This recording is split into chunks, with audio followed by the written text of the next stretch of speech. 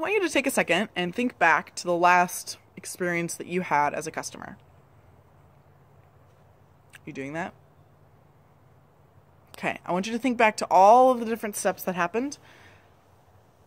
And as you do that, think about all of the employees and the people and the resources that it came to develop that. So for example, drive-through, right?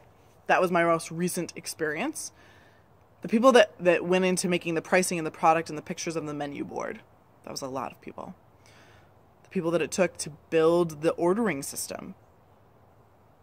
The people that it took to create the food and the logisticals around that. The people that handed my food and provided the service to me. And that's just my first pass of the customer experience, let alone all the people that we know that support those people and so on and that create those systems. All of those people, we like to call them employees, all of those employees built my experience as a customer. So when people ask me, why is employee experience important? I turn that around and say, what customer experience have you had that does not include an employee creating it?